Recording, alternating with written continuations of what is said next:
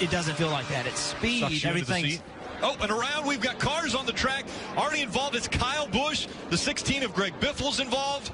Looks like Denny Hamlin in the 11.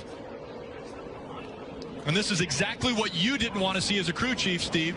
Cars getting torn up. These are their primary cars. Yeah, I mean, you're kicking yourself now if you're in this crash. Did you really need to be out there? I mean, Kyle Busch coming off his win at Sonoma, gets back to Daytona, involved in an accident early. You see Jamie McMurray. You see Kyle Busch's car here, heavily damaged. I mean, that's definitely going to the backup. Yeah, there's a lot of backups that we're going to be seeing now after this incident. This is exactly what you both were talking about. Running so close in a race, you would get even closer, but obviously someone got too close. It's just a classic case. You see that the 18 and the 2 were running nose to tail. The 18 moved up, the 2 got down.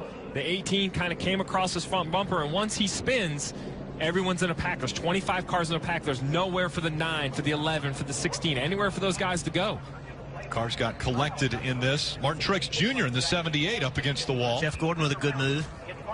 24 of Gordon stayed right down by the double yellow line, was able to avoid it. Sam Hornish, he comes in here. He's, nothing he can do. I mean, there's nothing he could have done different right there. 10 laps of racing to go. And around goes the pack in the middle. Darrell Wallace Jr. gets caught up. The big one happens just as they go through the tri-oval. Back up into the wall hard, Brendan Poole. Eric Almirola caught up in this in the 98. The caution comes out. Pointing here, guys. Good to see that window net coming down. He had a hard hit, head-on impact. That was a big hit. Let's take another look at how it happened. So Brendan Gaughan in the middle there. Ryan Reed gets hit by the 3 car, pushes him into Brendan Gaughan, and then it's on from there. Daniel Suarez caught up in this as well. Regan Smith. Look at the job right there. Casey Kane in the 88 gets on the brakes. The crash happens, gets off the brakes, back on the gas to drive out of it.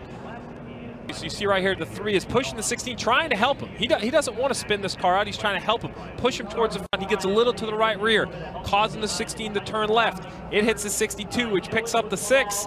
And then as they come back up the racetrack, there's nowhere for these guys to go. Scott's in his mirror just looking. And now up against the wall. He gets into the wall. Brian Scott trying to block into the wall, and he goes. The caution comes out again.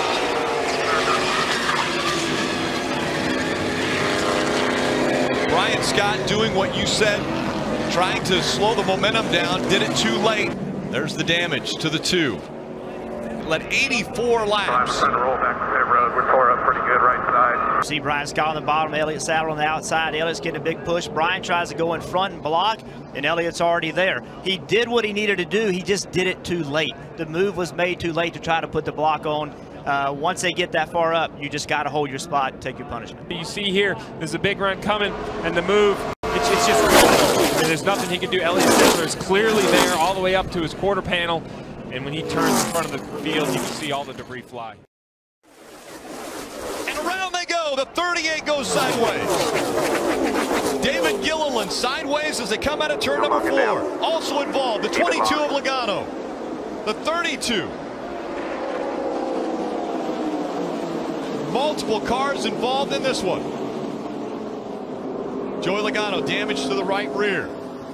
The 26 of Jeff Burton involved. You see right here, the 38's coming down to change lanes.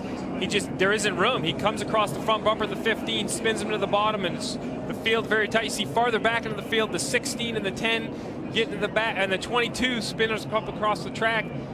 And that's what happens in these tight packs. When there's a spin way up in front of the pack, everyone gets out of the gas, and it's so hard when you're only a couple feet apart. Another hard impact there with the 32 and the 38. Carl Edwards, a wild ride coming out of turn number 4. He gets it going straight once again. He was running in the 13th position. It looks like a 1-car incident. The yellow flag has come out. You can see him, he just got loose all by himself, and now he's got it locked down. He's on all that asphalt. You know, we talked about getting grass out of racetracks. That's why right there he was able to keep control. He did make a little bit of contact. You can see the rear quarter panel bent, but not nearly as bad as it would have been with the grass down there. Oop. Oh, we got a crash. Crash. Big. Well, yeah, it's starting to get big. Oh, it's big now. It got big. Another big one in turns 1 and 2 at Daytona. You look at Brian Scott in the 33. Fire underneath that car. He'll have to come to a stop. Fire extinguishers putting that out. The 42 of Kyle Larson completely sideways. He gets down to the apron. You see the sparks where the track bar mount hits the ground. He saves it, but he comes up the track, has no choice but to connect with the 19, who then starts to spin. Brad Keselowski gets a face full of sparks. The 17 does go around, and now the track is blocked. Now these guys are trying to find a hole through, and the 2 gets woed up, and the 3 kind of gets woed up, but then you see Carl Evans goes back up the track, and here comes Brian Scott with a full head of steam, makes big contact with the back of the 19. You can follow Miss Sprint Cup as the big one's happening once again, coming out of turn number 4. Into the wall, Kyle Larson. Multiple cars sideways. Martin Truex Jr., a lot of damage to the front end of his car. Eric Almirola also involved.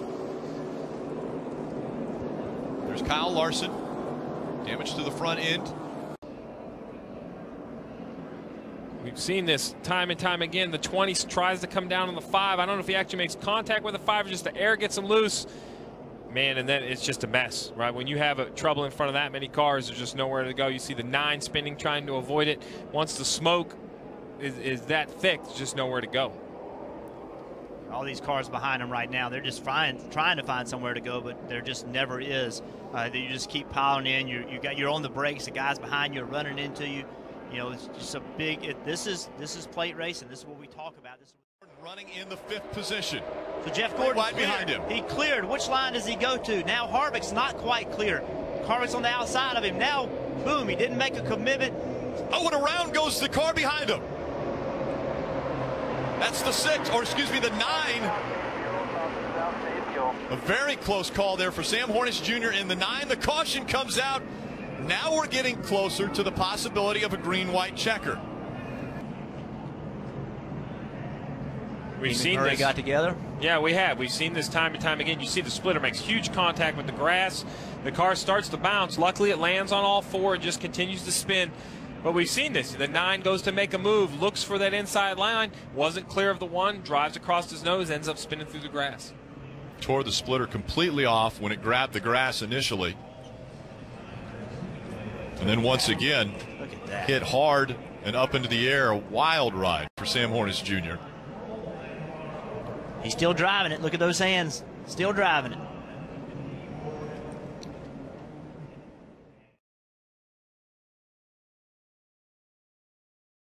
Dale Earnhardt Jr. to the bottom of the track.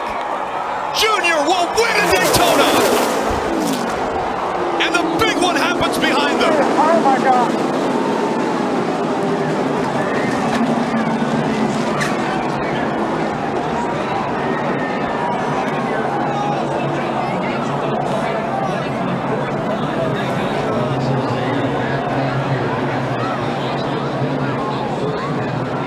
Of Austin Dillon into the catch fence.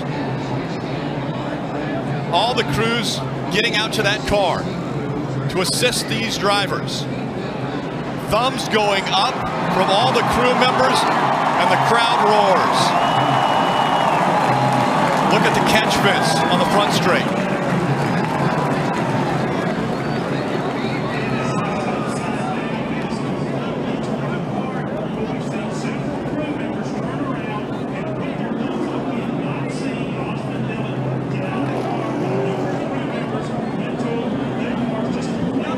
Crew members pulling. Austin Dillon out. He's walking. The damage to the 4 of Kevin Harvick. What an incredible sight to see Austin Dillon walking away from that 3 car that is demolished. Yeah, the 11 gets kind of stuck in the middle there and comes across the 4's bumper. As he does, he spins back in, gets the 3 airborne, and he just gets projected off the other cars right up into the fence. He went from the bottom of the racetrack over 2 rows of cars and into that catch fence. Here we go. You can see him on the bottom. Rex starts in front. He runs in the back of the 24. Gets up on the 11. Now he's on top of the 51.5. And now it's just along for the ride. Watch the car stop. Watch the car stop. It gets into those poles, and it goes from, I don't know what, 180, 190 miles an hour, I'm just guessing, to a complete stop. That is unbelievable. And it looks like a tour. That's 3,500 pounds. That stock car is extremely heavy. And you see here, after he's upside down, the 2 is spinning. Obviously, he's already lost control, makes more contact with the 3.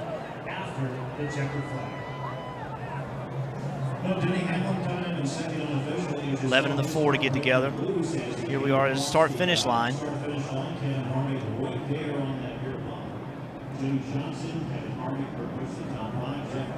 It just pushes the 3 up into the air enough that it rolls over the top of a car. And then that momentum just continues to move him into the catch fence.